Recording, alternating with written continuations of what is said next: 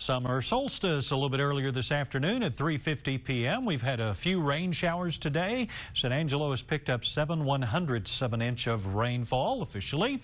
And a few rain showers will continue into the night tonight. But we also have some high pressure that will return, and that's going to bring back the heat, which you will see in the forecast in the 7-day outlook in a few minutes. Here's a look at Texas right now, and a big chunk of the Lone Star State still getting rainfall, still covered in clouds, and some of that is right here into the Concho Valley. In fact, we have this line of showers from about Brady to almost into Menard. It's kind of west of Junction now, but you folks in El Dorado and Sonora, this rain area coming your way from the east. Nothing severe about it. It's just rain, maybe a little lightning strike or two, but you can see the entire area is covered by clouds this afternoon. That's helped hold down the temperatures as well. We've only got to 88 in San Angelo officially.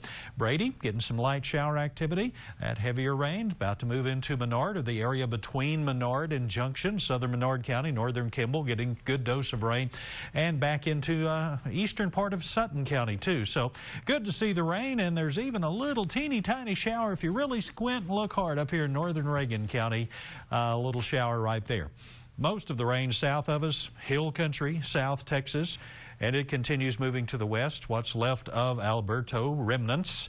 And not as much rain out in the Ruidoso area today. There's been some spotty showers, but for the most part, things not quite as rainy today as they were yesterday in the mountains of New Mexico. Drought monitor came out today.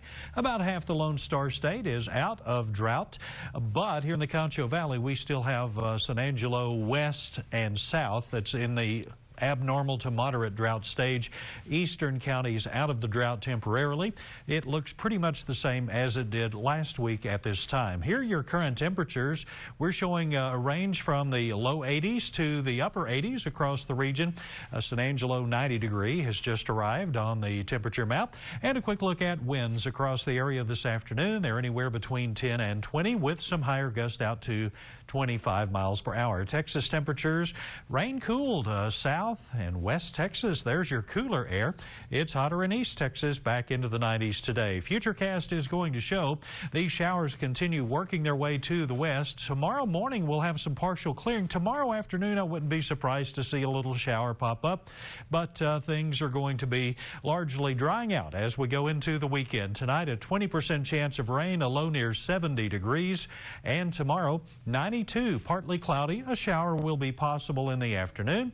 Here's your 7-day forecast. Here comes the heat. Saturday 96, and then 100 to 102 all the way through the end of next week.